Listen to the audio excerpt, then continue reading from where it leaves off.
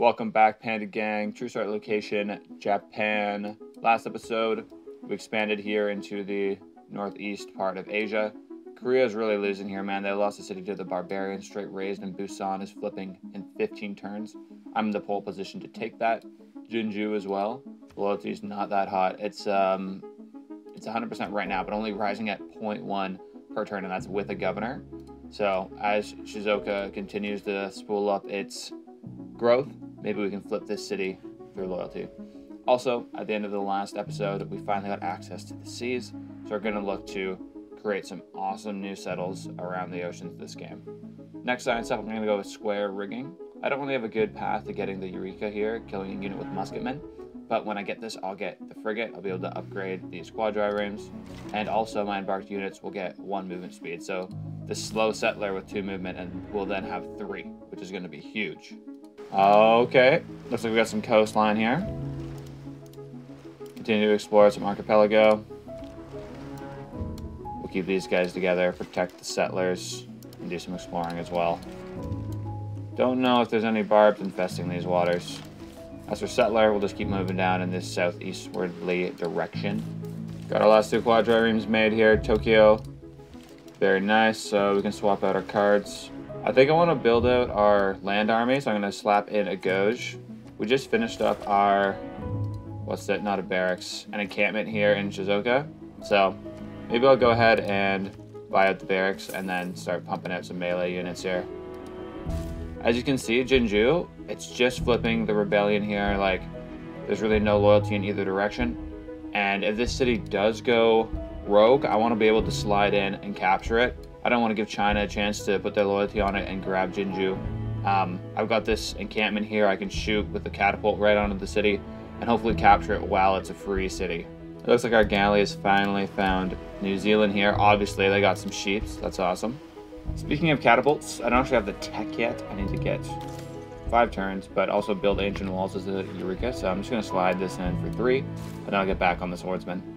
I really want Osaka to actually build this campus, but we're still a population away, so swapped over the wheat tile. Hopefully they can grow quickly. In the meantime, I'll pump out another scout. This one can go east. Tokyo's done making builders for a while, so I'll have them concentrate on themselves, get the library going. The city is also lacking some improvements, so I'll get a builder going here. If you just look at the tiles they're working, like, this one is not awesome. 1 food, 2 production, especially when I want to build out this city. So if I get some farms on these 2 tiles, I might get the growth back up. Scoping out more New Zealand down here. And no cities, no loyalty pressure. I gotta send a settler down here ASAP. I guess this would be the closest one, so I'll just go tell them, hey, come embark down here, man. As for my other settler, I think I'll send them down to one of these islands here. Kyoto done its campus. I'm kind of tempted to put in a granary, but for now we'll just go for library. It's 7 turns, it'll be pretty quick. That builder we bought, let's get the farms going. Increase this pop growing speed. It's a great spot to stage some kind of invasion of more of Indonesia or Australia. Not only do you have some place here for your troops to heal, but the loyalty pressure is also important. Finally got our builder down here to repair this stuff. Dang, mountain explode. And engineering's complete with that completion of the walls. And man, I'm glad I have these walls right now. Look at all these Koreans just hanging out on my border. They did denounce me. They're not at war with anyone else, so who knows, I could be a target for them. They don't have that much military strength, but 250, I'm not super scared. Especially because the next thing I'm building is going to be a ground army for exactly them, so we'll be fine. As for the loyalty here in Jeonju, it's actually starting to drop now at about 1 per turn, so slow and steady. We'll keep building up our population around here, put the pressure on them. For tax, we'll get back to square rigging. Another one that I do want, though, is construction, just so I can get the lumber mill. And along the way, we'll pick up archery. That'll make our walls do more damage, and horsemen, which really doesn't do anything. But this lumber mill, if you just look at how many trees we have, where it's like our only source of production, like we got one here for Osaka, that do so much for their production. And a city like Kyoto, if you got some of those improvements down on these trees, my gosh, these tiles would just be insane. We've got another trader opened up. I'm gonna wait to buy one though at one of our newly settled cities. Lighthouse is complete here in Sendai, and the next thing I want to build is a campus next to these reefs. There's a trader exploring these nice, friendly, free city man over here. Risky business. Oh man, Freya's out here. Is that really a surprise war? Going right for my builder with 1 unit. 1 charge left. Come on, guys. Oh man, and the Free City's turning on me as well. I guess all we can really do is back this swordsman up to Kyoto and tell him to hang tight.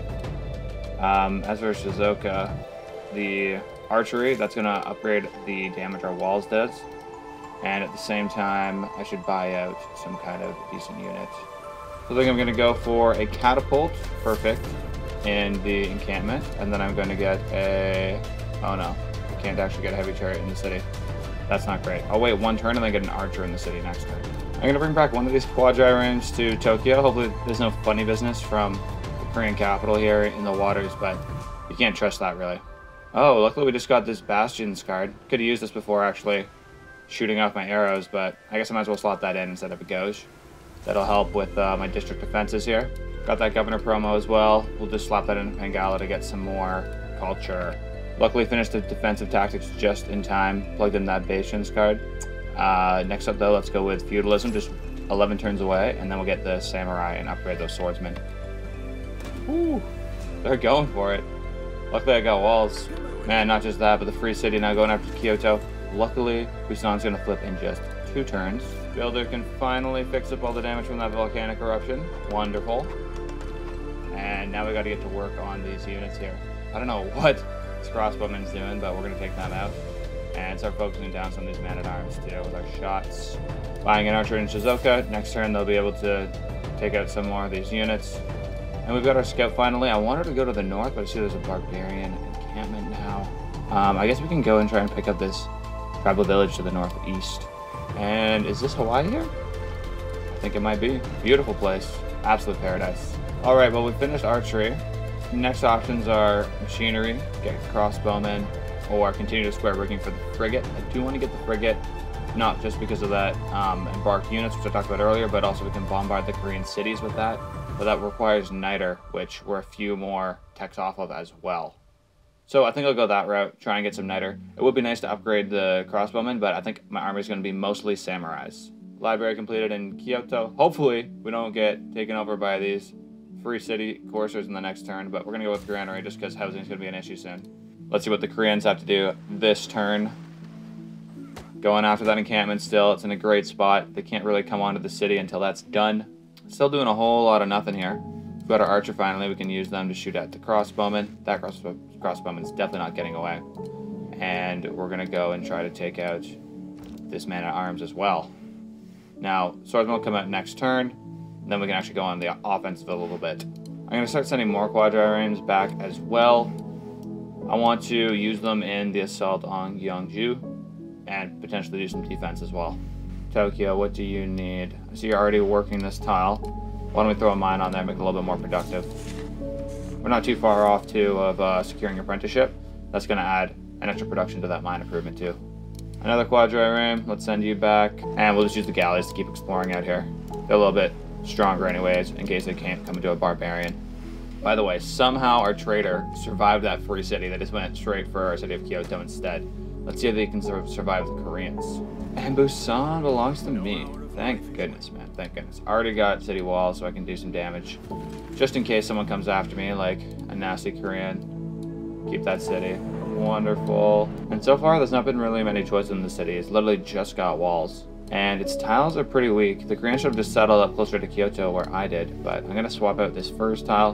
That way they'll have at least one sweet tile. Actually, 2 of these tiles. They'll have 2 awesome tiles to work for those yields. Wow. First thing to build here is going to be a monument so we can get these borders expanding naturally. It's a border city, so I mean, it's a fringe city on our empire, so we want to get those borders expanding as quickly as possible. Back in Shizuoka, shoot with the archer, city, all pretty standard stuff here. I'm going to have the swordsman fortify. Unfortunately, I'm pretty sure this trader is going to walk on top of the man-at-arms next turn. And this catapult, oh, I can actually finish off the man-at-arms. Beautiful. I'm going to have them start shooting at the city of Jinju soon, though. Take out those walls. And, oh, loyalty falling at 1.6 now. That's actually pretty quick. Once this loyalty gets 75 as well, they're going to start getting debuffs in the city to growth, production, and that city's going to become a whole lot less useful. Shizuoka built a swordsman. Let's just build another one. 8 turns, we're going to get feudalism too, so we're looking good. Not a lot more going on from the Koreans. Not going after my swordsman, thank goodness. Oh, hello, Georgia. Oh my goodness, another eruption. 4 tiles destroyed. Dude, that sucks. My campus has been absolutely flattened. We're starting to turn our attention to the offensive here. Let's soften up that city with the catapult. Just use our units wherever we can.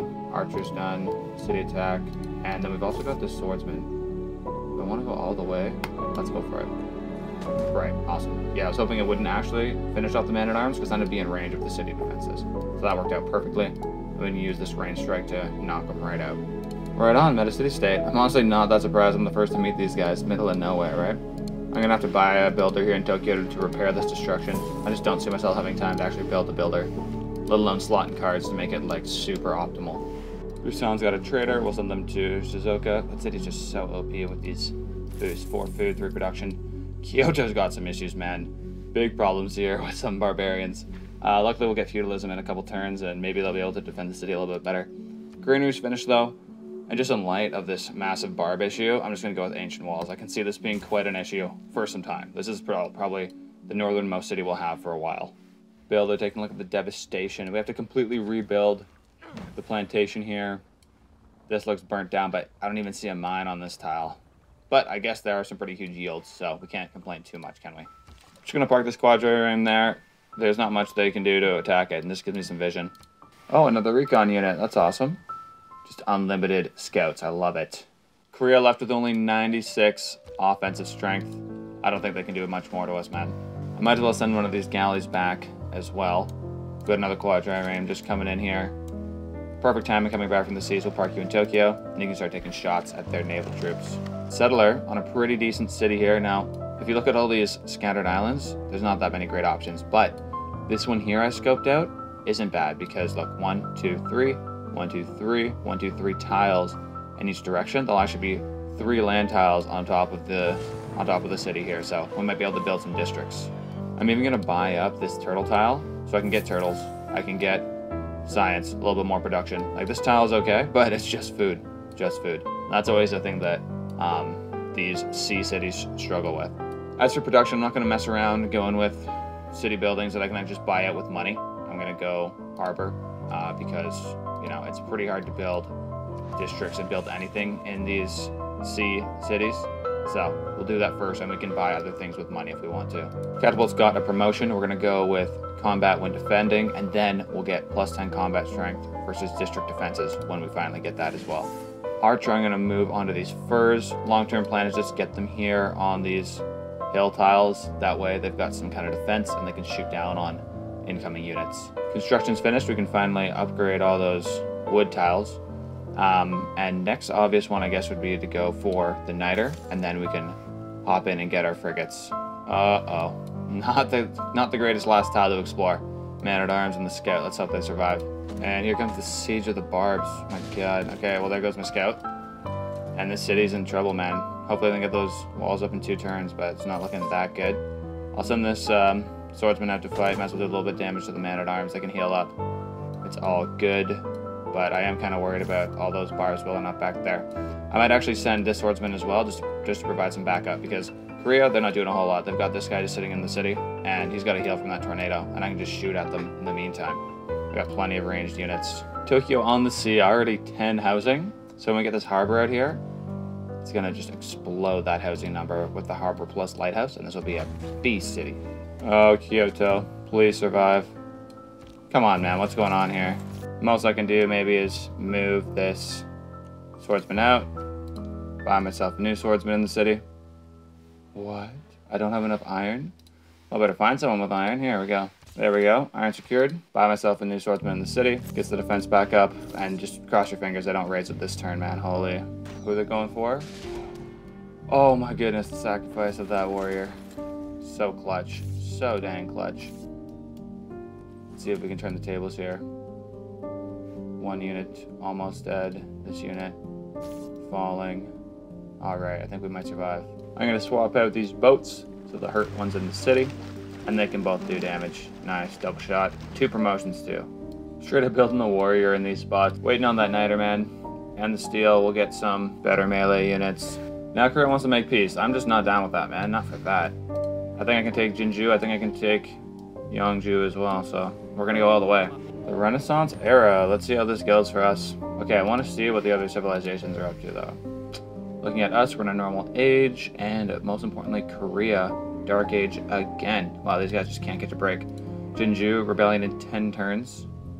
Man, they don't even need me to get rid of their cities. Okay. Alright, this one's a little bit tough. You get 1 era score for a district, or 3 every time you discover a continent or natural wonder. I am going to send my guys out on the sea, so let's do this. Hopefully we can discover a lot of stuff this era. Upgrading both these quadri-rings to get the district defense bonus. Once we get these guys upgraded to frigates, they're going to be doing so much damage. And we've got the upgrade for units in the next era. That's awesome. I'm also going to plug in this builder's getting 2 extra actions because that's super strong. Not only does that mean that the builders will get more, that means we'll have to build less builders, which means they'll cost less in the future too. So it compounds on itself. A warrior, what am I going to do with this guy? I'm just going to have him sit here in the city, man. Don't go out there, you're just going to die. We did get feudalism though, and we have the option to upgrade to samurai now for 150 gold. However, I want to wait till I get mercenaries here and get 50% gold discount on all unit upgrades. Let's plug that in. This will only take 2 turns. Military training 1 turn. Whoa, we've had some massive improvements in culture recently. I guess let's say more warriors. We'll just upgrade them later. It's easy enough. Busan finished their monuments. What do I want out of these guys next? Maybe we'll have you start contributing to our global economy with a campus. They've got some really good, well, really bad tiles here to the north, which means they'll be great for putting down districts because they're not going to do much else, right? I'm slowly going to move this swordsman over to the deer, keep them out of city range, but just have them close as possible so they can swing down here, start pillaging these campuses when we get the chance. Finally got our settler all the way down to New Zealand. Question is, where do you settle? Now, I don't necessarily want to destroy these sheep out here, especially because that's so culturally significant to New Zealand, but I do want to be able to reach this reef tile out here. That's just like a ton of food and production that I'd be missing out on otherwise. So 1, 2, 3 tiles over. If I settled on this 1-1 tile here, I just wouldn't be able to reach it. So down we go. First huge city off of the mainland. I mean, our last one over here, I wouldn't necessarily call this a huge city. It's all right, but down here in New Zealand, we're gonna get a lot of stuff done. First stop, plugging in the monument. We'll get these sheep upgraded, whales, some luxury resources. And we've got room for some other cities as well. This little island here is too many tiles away from either of the 2 larger. So eventually we'll probably have a city here, but the next one will go on this smaller island to the north. Next up for Kyoto is kind of hard to say. I think I want some culture, so let's plug in the theater square here. As for sending envoys, I put in the diplomatic league card. Double your first envoys. We'll send one to Hattusa. And Jerusalem, do I really care about you? Probably not, so we'll just stick with Hattusa there. I'm going to buy another builder in Shizuoka, just to upgrade the north here. I see the firs was somehow destroyed, maybe by that tornado that we saw. And we can do some stuff with these trees over here, maybe get a mine down, and do other things to the north too. I see this builder's going to go pick up those firs, but they only got 1 charge left. Research complete, we've got the niter. Awesome, let's see where that is. First up though, let's get this warrior out of here. They're going to die. What do we have? Okay, well that's actually somewhat relevant to us. We can't settle on Madagascar, but we might be able to get a settle on one of these islands, and that'll just give us a loyalty foothold, like I discussed earlier with near Australia. We'll search again. There's 1, 2 over here, super close to Okayama. That's fantastic. We're gonna pick that up. No, no, no, and that's it. Okay, Okayama it is. I actually just sent this builder off to go pick up the tribal village, but I'm gonna have them turn around, go onto this little island here, and we'll buy up the tiles and secure that niter. Sweet. Finally got some sheep.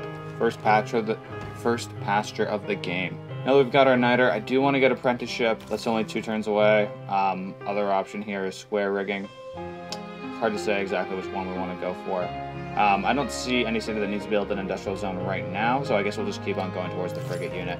Shizuoka's done a great job pumping out warriors, not even swordsmen. We'll be able to upgrade those pretty soon, so let's put in the armory here, and we'll just work on making even better military units.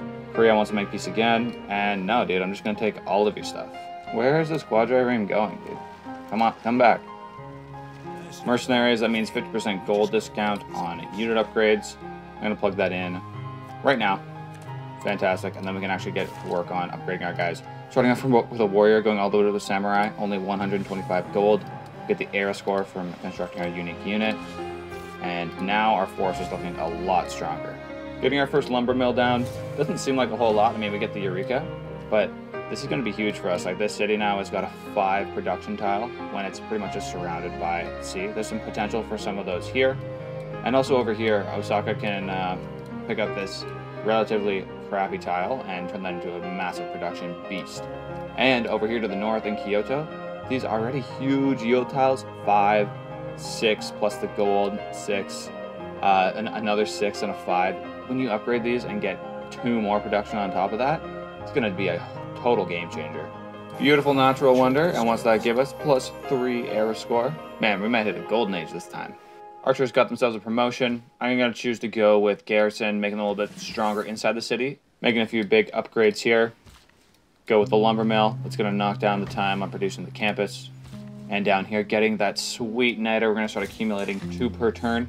And the Koreans are going to be really upset when these quadriremes on their borders get 2 range and gunpowder to shoot. Speaking of upset, Korea, you really look pretty mad, bro. They want to make some peace. Not going to happen. They just lost their second last city here, Jinju. It's now a free city. Oh, hello. Get out of my way, Musa. Rebellion in 12 turns.